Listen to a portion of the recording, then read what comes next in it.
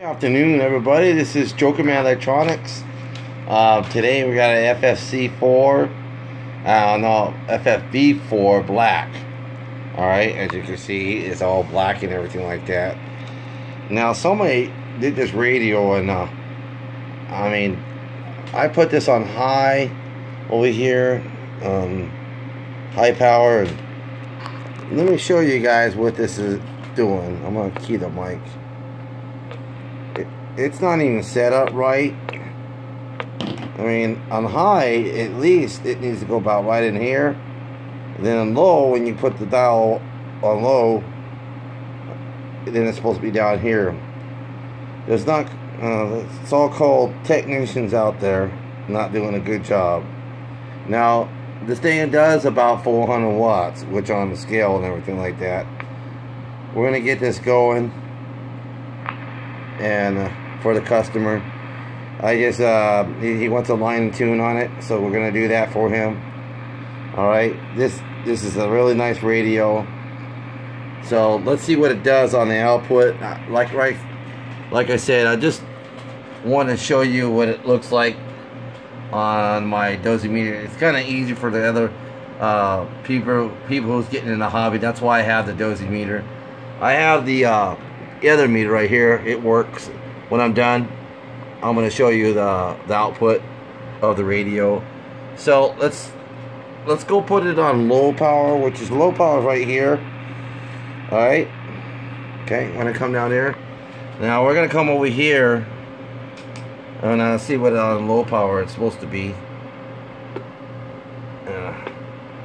Low power. Let's get over here. Low power is about 10 watts, about 9 watts low power. Alright, which is okay. I would set it at about 17 on low. That way it sounds a lot better. And then on high, it's supposed to be about on high. Let's go. On high, he has it set at about 60 on high, which is okay. But you really want to get it about let's say about 50 to 55, okay? Okay, because it gives a better modulation swing and it's much louder. But, you know, once I get this done, this radio is going to be rocking and rolling, okay? Now, let's see what this radio could do. Alright, we're going to be on high right now. Let's see what it does. And I got the voltage. Let me adjust the voltage. It's 14.8. Let's kind of adjust that a little bit better for you. 14.5, okay? Alright. Let's see what this does. YouTube subscribers, thank you for watching the video. This is Jokerman Electronics. Alright. Hello. Audio. Hello. I'm seeing about 350 out of it. Audio. Audio. Now the Birdman is going to show a little bit different. So let's try it on high. No, that was high, excuse me. Anyways, when I get done with the video, so I'm going to pause the video and I'm going to do some work and see what we can do on this radio. Hold on for a little while and I'll get back with it. Alright, YouTube subscribers, we're back. We're going to show you the wattage on the output on AM. So, it's just one other thing I want to see in here. They have the DEIs in this thing. Highly recommend not to put these in, especially when you have an expensive radio like this. I will talk to the customer about changing these out, putting some better ones in there. They work. They only do 400 watts.